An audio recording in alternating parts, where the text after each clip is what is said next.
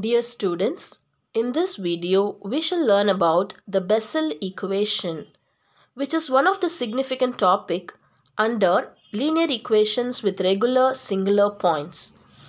Now here we have to find all the solutions of the Bessel equation of order alpha, where alpha is a constant and the real part of alpha is greater than or equal to 0.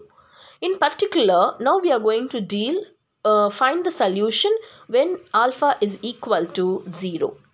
So the Bessel equation of order alpha is given by x squared y double dash plus xy dash plus x squared minus alpha squared y is equal to 0, where alpha is a constant and real part of alpha is greater than or equal to 0. So this is the Bessel equation of order alpha. Now we have to compare this equation with the Euler's equation, which we have learnt in our previous video. So let us see that now. So the Euler's equation is given by x squared y double dash plus x a of x y dash plus b of x y equal to 0. So now comparing these two equations, we can say that the value of a of x is equal to 1 and the value of b of x is equal to x squared minus alpha squared. So this is what we obtain. Now we can see that a and b are analytic at x equal to 0. So if these two are analytic at x equal to 0, we can say that the Bessel equation has the origin as regular singular point. The concept of regular singular point I have discussed in my previous lecture. So by noticing that a of x and b of x to be analytic, because here we can see that there is no x in the denominator and here the x is in the numerator. So definitely when we apply the limits, that is when we apply x tends to 0 in these two, we can see that the value will be a finite value, from which we can say that a of x and b of x is analytic at x equal to 0. So that x equal to 0 will become a regular singular point. And so therefore the Bessel equation has the origin, because we are taking x as 0, the origin becomes, the origin will be a regular singular point. So that may appear in 1 mark questions also. So make a note of it. So that I have written here. Now in order to find the solutions of this given equation, first of all we need to write the indicial polynomial q of x for this given equation. So let us write that now. So the indicial polynomial q of r is given by q of r equal to r multiplied with r minus 1 plus a of x r plus b of x. Now at the origin, that is at x equal to 0, so this q of r will be r multiplied with r minus 1 plus a of 0 r plus b of 0. So now what is a of 0? A of 0 is anyhow going to be 1 only. Now b of 0 will be, so when we substitute x as 0, so this term vanishes and we have it as negative alpha squared. So let us write that now. So q of r will be equal to r multiplied with r minus 1 plus r minus alpha square. So now on simplifying this, what do we get? This will be equal to r square minus r plus r minus alpha square. So we will be having this q of r to be equal to r square minus alpha square. And to find the roots of this equation, we have to equate it to 0. So from this, we can write this as r plus alpha multiplied with r minus alpha is equal to 0. And so the value of r will be equal to alpha and negative alpha. So we can take it as r1 equal to alpha and r2 is equals to negative alpha. So these are the roots of this given indicial polynomial. So now we are going to find the solutions of the Bessel equation when alpha is equal to 0. So when alpha equal to 0, r1 and r2 both become 0 and they become equal roots. So we can have it as r1 equal to r2, which can be taken as some r, and that is equal to 0. So now when this is 0, it becomes equal roots. And so by a theorem by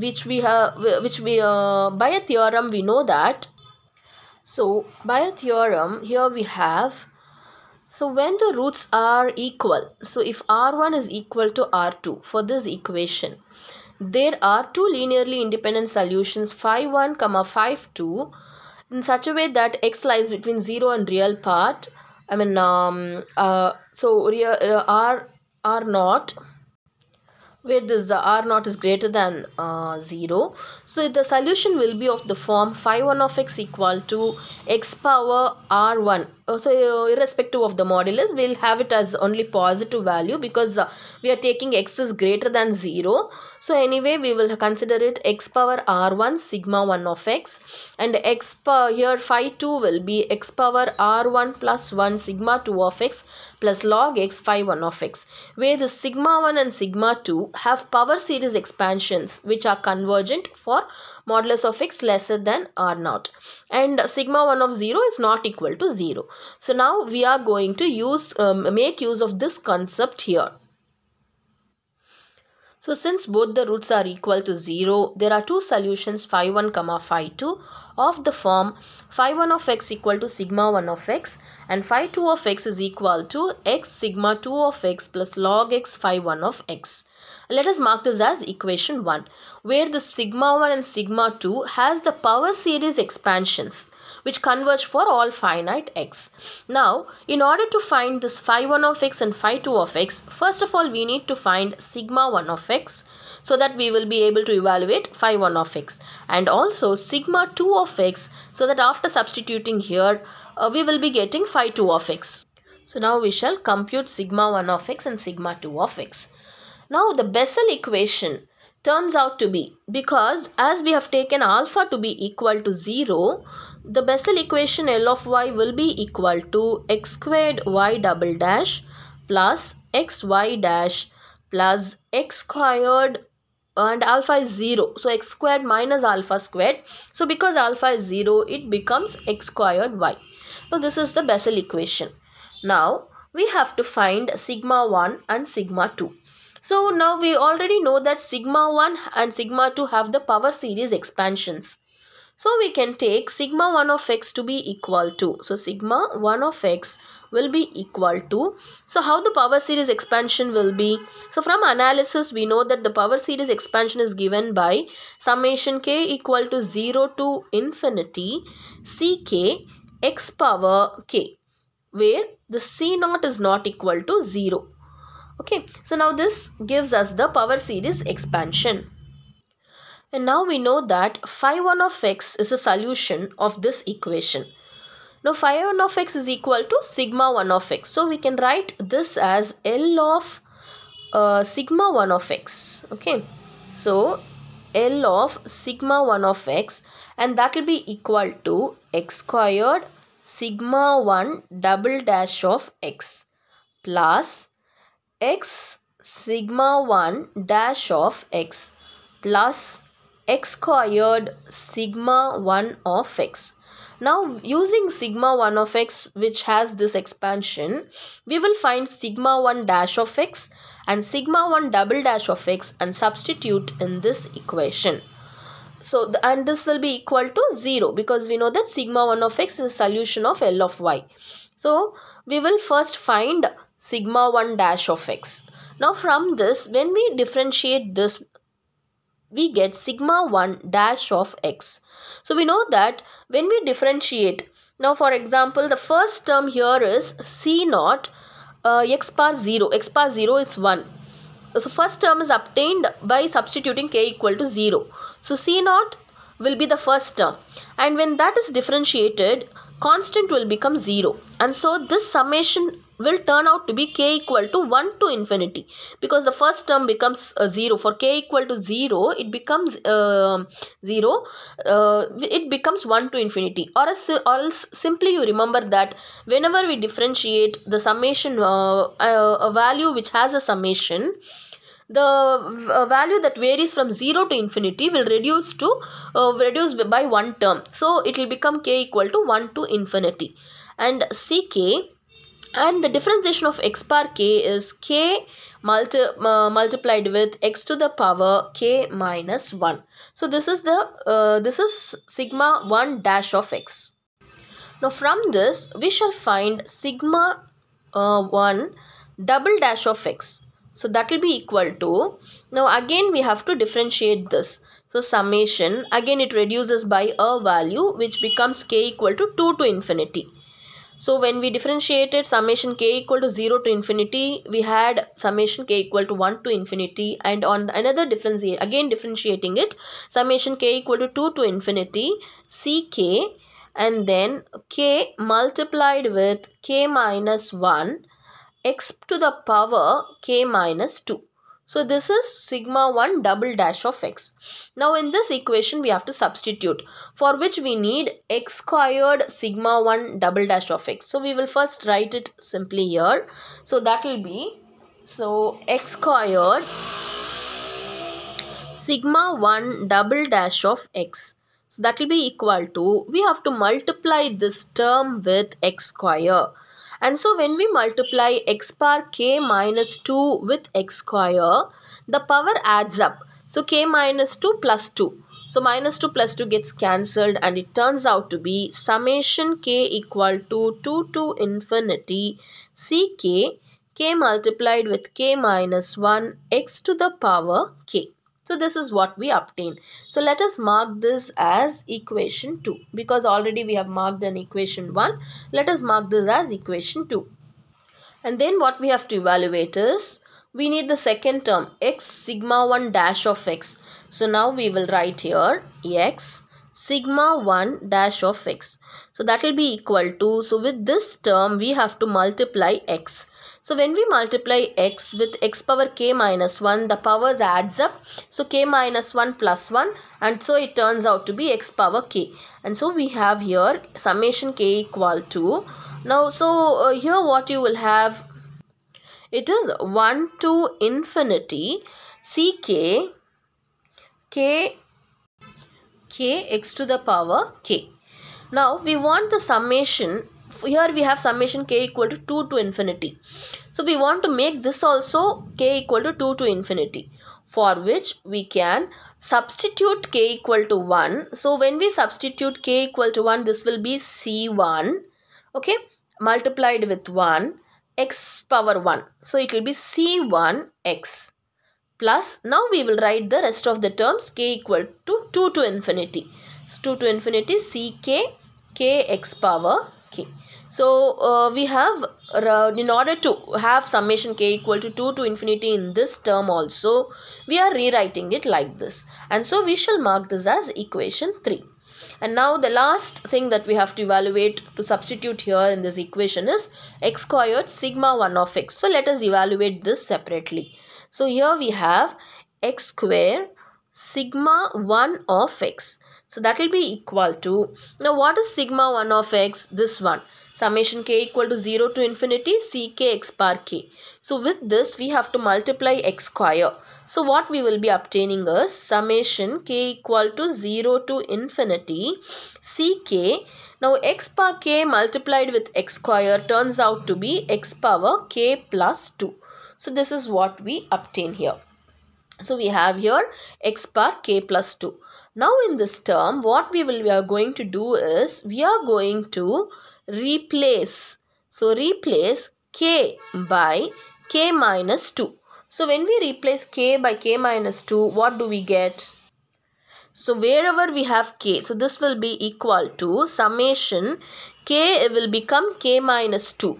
So it will be k minus 2 equal to 0 to infinity ck minus 2 x to the power k will become k minus 2 plus 2. So now this will be again equal to, so this will be, that is x squared sigma 1 of x will be equal to summation, now k minus 2 equal to 0. So taking this 2 to the other side, we will be having k equal to 2 to infinity. So now you will know why we are replacing k by k minus 2. In order to make the summation vary from 2 to infinity, we have made this replacement. So this will be ck minus 2 x to the power. Now this 2 minus 2 and plus 2 will get cancelled and we will have x bar k. And let us mark this as equation 4. Now what we will do, we will substitute 4, 3 and 2 in this equation in L of sigma 1, and let us see what we obtain. So in this we are going to substitute all the three quantities that we have evaluated separately. So now in this equation we have to substitute x squared sigma 1 double dash of x. So which will be summation k equal to 2 to infinity k multiplied with k minus 1 ck x bar k. Then we have to substitute x sigma 1 of sigma 1 dash of x, and so that is this. So plus this term c1x plus summation k equal to 2 to infinity k ck x bar k plus x squared sigma 1 of x equal to 0. So plus summation k equal to 2 to infinity ck minus 2 x bar k equal to 0. Now in these three terms we can see that is this and this term.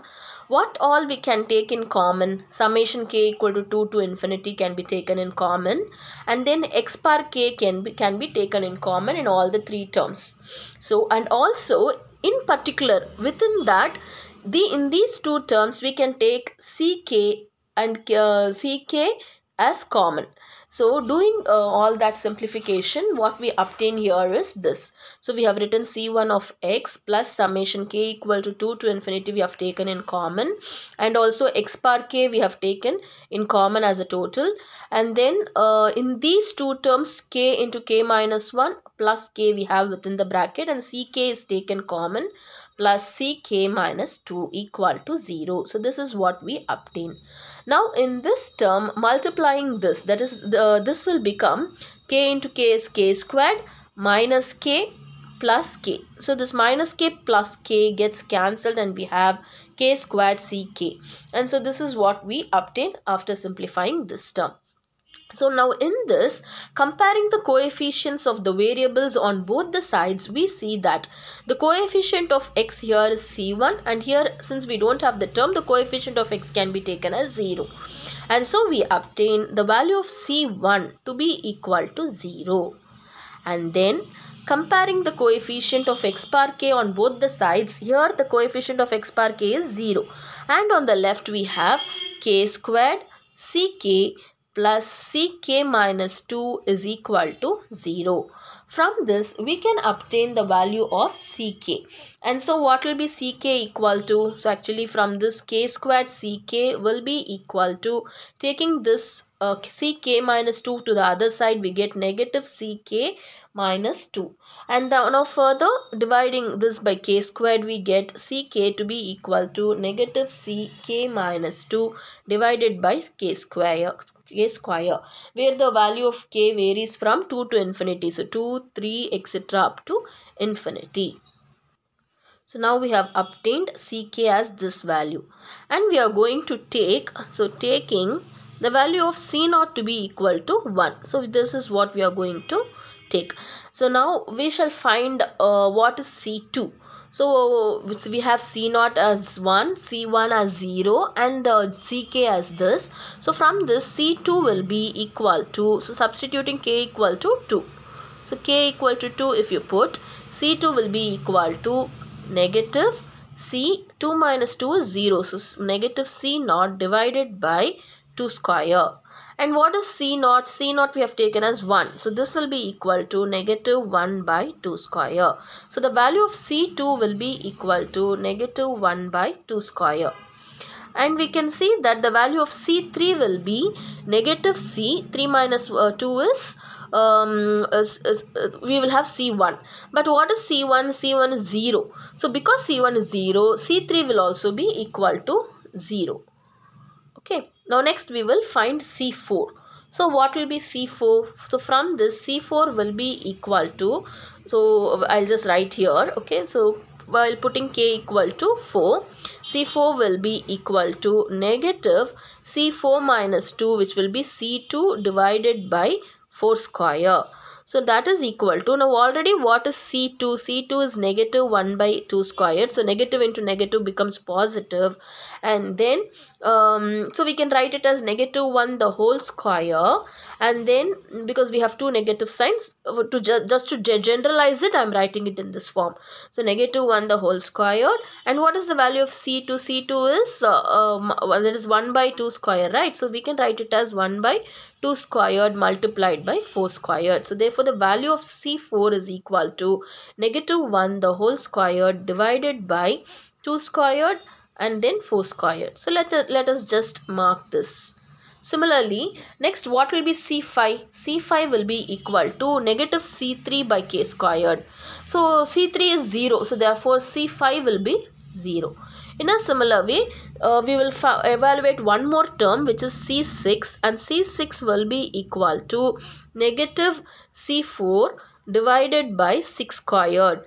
Now what is C4 here? We have this term. So including this negative sign, we get negative 1 power 3 divided by 2 squared, 4 squared, 6 squared. So therefore the value of C6 is equals to negative 1 power 3 divided by 2 squared, 4 squared, 6 squared. And now we shall generalize all this. If we see, C1 is equal to 0. So that we already have C1 is 0. C3 is 0. C5 is 0. So we observe that all the terms which has the odd C1, C3, C5 which has odd suffix becomes 0. So we can generally say that all the terms with suffix or with odd numbers become 0. And so we can write this as, so in general, C1 equal to 0 implies C3, C5, C7 all are equal to 0. So now we have to generalize the terms with even suffixes. That is, here we observe that C2 is equal to negative 1 by 2 squared, which we can write as negative 1 power 1 divided by 2 squared. Then C4 is negative 1 power 2 divided by 2 squared, 4 squared. Then C6 is negative 1 power 3, 2 squared, 4 squared, 6 squared. So seeing this, we can generalize and write the even terms as C2M. So because this is 2, 4, 6, if we write 2M and as we give values for M to be 1, 2, 3 etc., we get C2, C4, C6 etc. So we can write that as C2M equals, so I am writing here C2M equals, now we will generalize. Now if you see, when we have C2, we have negative 1 power 1.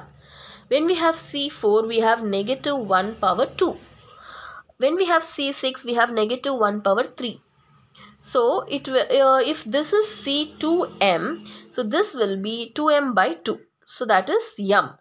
So we will have this as negative 1 power M divided by, in the denominator, how do we have? We have 2 square, 4 squared, 6 square. So if you see here, when we have C2, it ends up with 2 square, C4 ends up with 4 square, C6 ends up with 6 square, and so C2M will end up with 2M square. And so we will have 2 squared multiplied with 4 squared multiplied with 6 squared, etc. It goes on up to 2M the whole square. Now we shall simplify this further. So this can be written as negative n 1 power m divided by, now 2 can be written as 2 multiplied with 1 the whole square. 4 can be written as 2 multiplied with 2 the whole squared. 6 can be written as 2 multiplied with 3 the whole squared, which is equal and goes on up to 2 multiplied with m the whole square.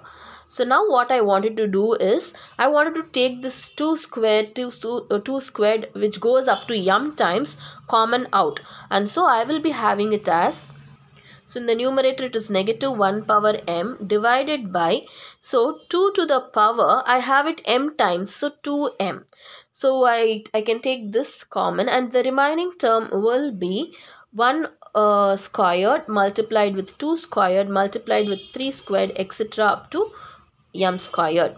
And so that will be equal to negative 1 power m divided by 2 to the power 2m, and this can be written as 1 multiplied with 2 multiplied with 3 etc. up to m the whole square. And so that is equal to negative 1 power m divided by 2 to the power 2m, and this is m factorial. So m factorial the whole square. So we can write it in this form. So therefore C2m is equal to this, where the value of m varies from 1, 2, etc. up to infinity. So thus sigma 1 contains only even powers of x. Now this C2m we have to take and substitute in sigma 1 of x. So here we can take k is equal to 2m, because only we have the even powers. Even powers we can denote as 2m. So when we take k equal to 2m, this will be equal to summation 2m equal to 0 to infinity, which also implies that m is equal to 0 to infinity. Now here we will have C2m x to the power 2m. So that will be equal to, so finally the sigma 1 of x is equal to m equal to 0 to infinity. C2m is what just now we have obtained here. So negative 1 power m divided by 2 to the power 2m factorial m the whole squared multiplied with x to the power 2m. So this is our solution sigma 1 of x, which is also phi 1 of x. So phi 1 of x equal to sigma 1 of x equal to this is our first solution. So this is also known as Bessel equation of the first kind. So thus the function defined by this series is called the Bessel function of zero order of the first kind. So it is generally written as and it is denoted by j naught of x equal to summation m equal to 0 to infinity negative 1 power m, and this is m factorial the whole squared, and combining and writing these two terms x by 2 the whole power 2m. So this is the Bessel function of zero order of the first kind. So also it can be easily checked that this series is a convergent series. So it may appear in 1 mark questions also. The Bessel equation, that is the Bessel function j naught of x, converges actually.